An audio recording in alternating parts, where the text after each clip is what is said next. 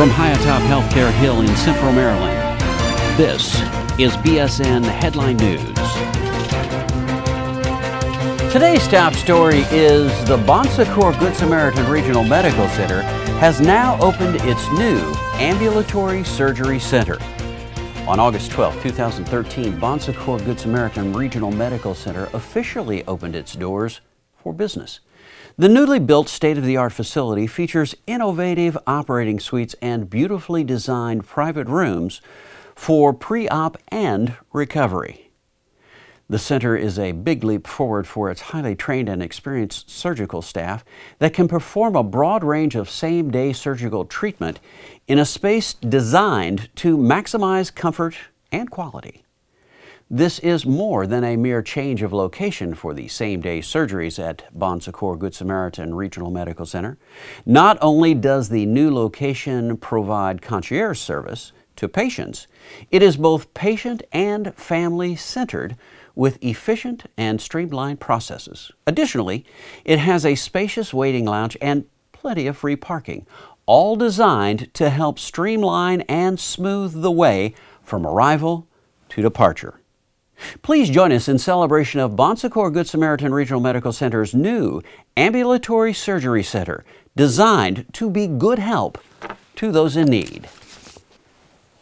In other news, we are working our way through the 8 values of Secours: respect, justice, integrity, stewardship, innovation, compassion, quality, and growth. Today, our value is integrity. Integrity implies a highly developed sense of ethical behavior consistent with that expected of an individual or organization with great moral character. Integrity is having our actions in harmony with our convictions and values.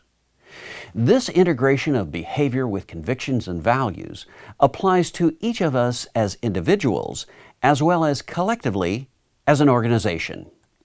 Integrity behavioral norms include: put our mission and values into practice. Evaluate new plans and projects for consistency with our mission. Speak the truth. Respond with candor in all situations. Live up to our commitments. Be honest in all our business dealings. Welcome and address constructive criticism. That's integrity, just one of the values of Secours.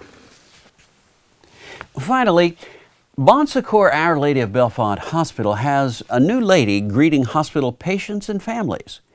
She is a 9-foot granite statue of the Blessed Mother Mary that stands as the centerpiece of the hospital's new Serenity Garden of Hope.